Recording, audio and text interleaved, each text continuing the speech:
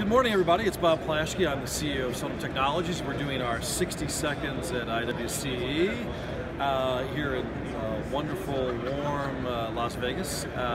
Here with a good friend and a strategic partner, Greg Albrecht, the CTO of Orion Labs. Orion Labs, based with us in Silicon Valley, they are a leader in messaging and voice communication technologies.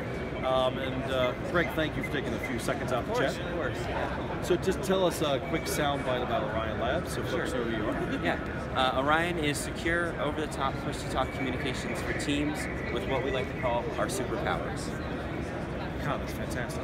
We run Orion software on our phones, and we sell these as a combined bundle to a number of agencies across the country. In fact, a shout out to the folks in Chicago if they see us.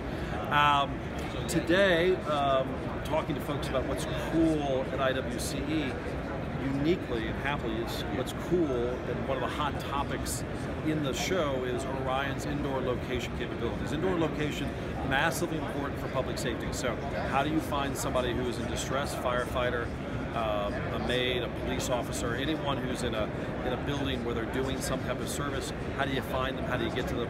How do you track them? Yeah, so this is probably one of the things we get asked for the most is how do I find someone in 3 dimensions? It's really easy to do 2 dimensions, right? X, Y, latitude, and longitude.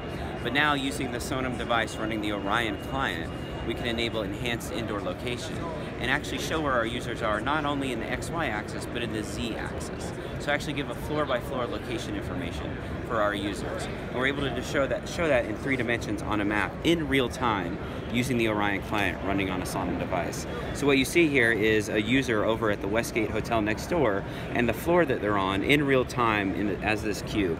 We're also able to display it 2-dimensionally here, so you can see these users are both on the 8th floor and the 26th floor, both using the Orion client on a Sonim device. And so this is one of them?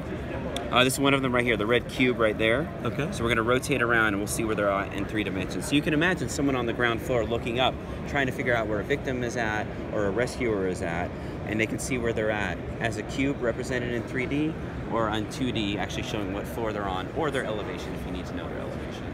And what's fantastic is that we will put this capability in a mobile context on the XP8. So not only can you see it in a kind of an iPad context, but you can actually see it as you're responding.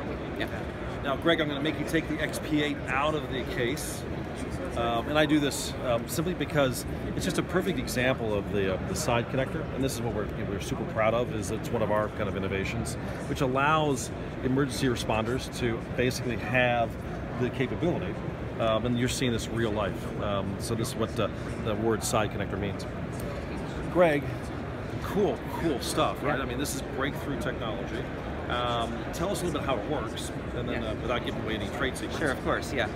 So if you think about a GPS-denied environment, somewhere where you don't have GPS indoors, we're looking at all of the sensors that are available on the phone.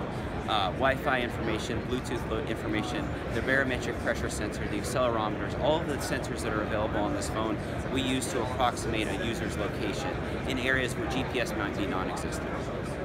Greg, thanks much. Yeah, no problem. Great work, bud. Yeah. Congratulations on a great show. Bob Plaschke, Sonim Technologies, 60 seconds at IWCE.